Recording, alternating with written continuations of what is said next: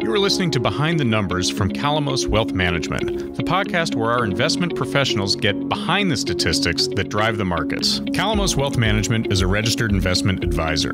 Statements made on the program are not investment advice.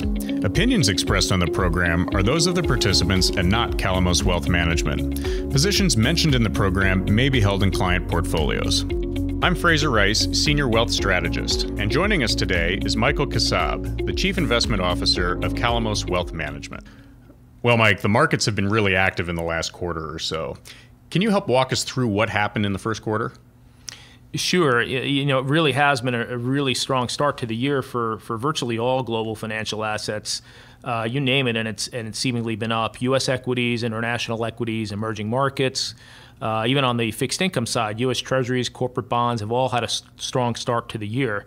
That really stands in pretty stark contrast to the fourth quarter of last year, where fears of slowing global growth and tighter than expected U.S. monetary policy essentially triggered a pretty sharp sell-off in risk assets across the globe. But when you add it all together, the S&P sits right around 2,900 again, which is where it was back in early October before all the fun broke out. So essentially, over the past 6 months, the markets have sold off and rebounded and added all together, and we're pretty much back where we were. But a lot has changed, and the landscape has really shifted in a significant way over that time frame. Can you help investors understand what triggered the rebound in the first quarter? Sure. Well, first of all, the sell-off really was triggered initially by a combination of concerns over global growth. You started to have some data soften in the third and fourth quarter of last year in the U.S., but primarily also overseas. And when you couple that with what the Federal Reserve was doing on their end, seemingly raising and hiking rates every quarter on as they've indicated, but really by the time you got to late last summer, there were kind of growing calls for the Fed to maybe start to pause at their rate hikes. And you know, essentially back in September and December, Fed Chairman Powell hiked rates and really gave indications that there was really no end in sight. And that the markets didn't handle that news very well. And it's important to remember that Chairman Powell is still, at that time, was relatively new in that position. Perhaps a little tone deaf when it came to his press conferences. And, you know, I think he quickly learned, because early in January, he was at an economic forum. He was flanked by his two predecessors. And lo and behold, he made sort of a really sharp and dramatic shift towards a more dovish stance, where he essentially called off future rate hikes. Said the Fed would be very patient with its approach going forward, and the markets have really never looked back since. They've really celebrated that news, and here we are with the markets up 14% on the year, and looking forward to from there. So essentially, we come to a point where investors are probably looking at a steep increase in stock prices, a nice little run as it relates to the equity markets generally. What are the data points investors should be focusing on, and what are you looking at in the coming quarters as you try to help clients sort of navigate this uncertainty? Well, you know, we look very closely at a number of statistics, both domestically in the U.S. as well as overseas. And right now, after somewhat of a soft patch on the consumer side in the U.S., it does look like we're getting a rebound in some sentiment data, which should help drive the consumer. And at the end of the day, the U.S. consumer is in a pretty good spot. It's pretty healthy. You look at all the unemployment data that's come out.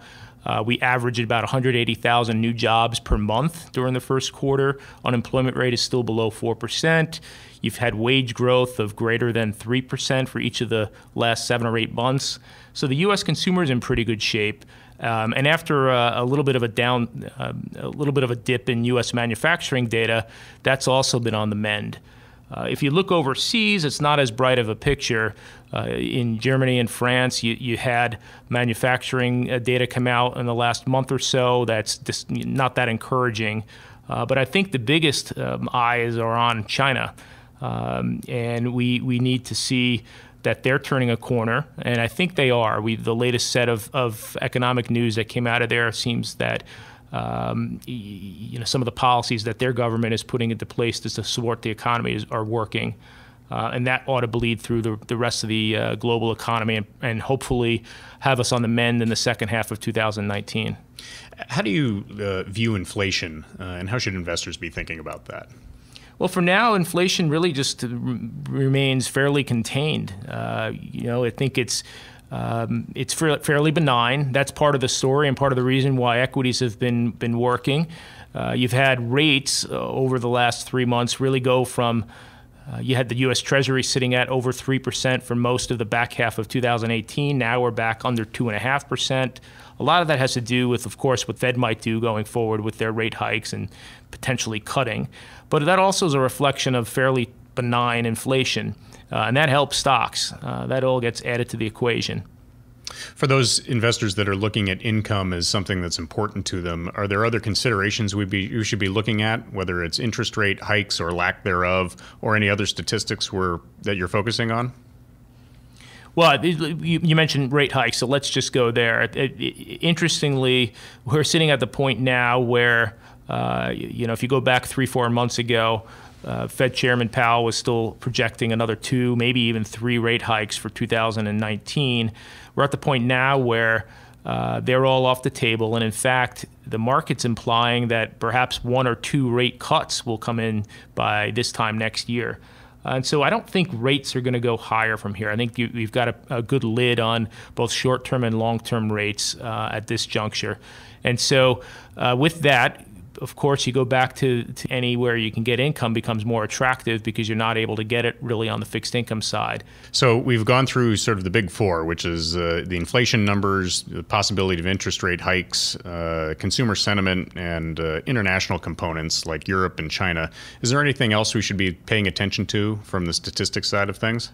Well, not so much on the statistics front, but I think just in generally, obviously we're sitting here coming up on the middle of 2019. The election, presidential election is still a ways off, but one thing that we're tracking closely is sort of some of the policy proposals that we'll start to get coming in as the election heats up a bit. That is always something that could drive the markets, particularly probably in the back half of this year and into early next year. And so that's always something to keep in the back of the head. Michael, thanks for being on and helping investors make sense of the uncertainty in the markets. My pleasure. Thank you. Thank you for listening to Behind the Numbers with Calamos Wealth Management. Look forward to future programming on calamos.com/WM.